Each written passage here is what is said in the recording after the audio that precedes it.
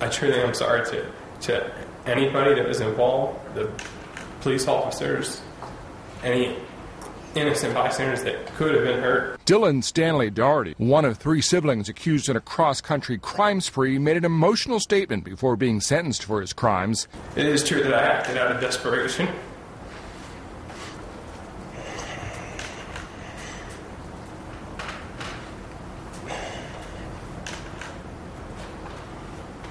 And I am sorry for the choices that I made. Prosecutors say Doherty fired at least 20 shots from an assault rifle at an officer in Florida last August. The same day, the trio robbed a Georgia bank. Officials say Doherty fired a gun into the ceiling. But the case ended in Colorado a week later following a chase and shootout with police. What you just said, Mr. Doherty, took a lot of courage.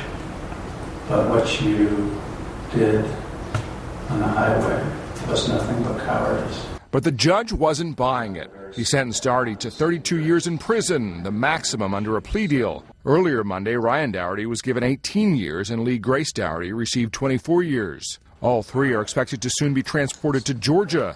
There they face a May 15th court hearing. Matt Friedman, Associated Press.